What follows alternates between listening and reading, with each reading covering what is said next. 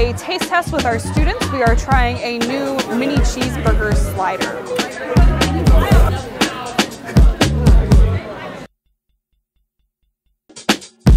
Tell your friends to come up. Pretty good. You're like, I didn't know it was gonna be that good. I know, right? My name is Allison Tyrion. I am a registered dietitian for the Cleveland Metro Schools. We wanted to give our students the best, and we also want to have a wonderful program that they want to participate in.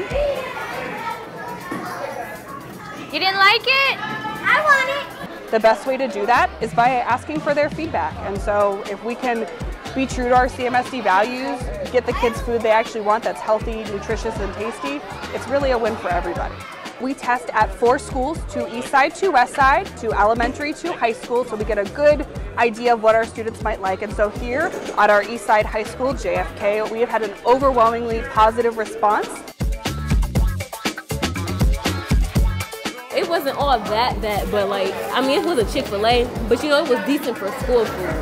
And I really liked it, the hamburger. Yeah, the cheese and the meat was delicious, and the bread. We tally up the votes.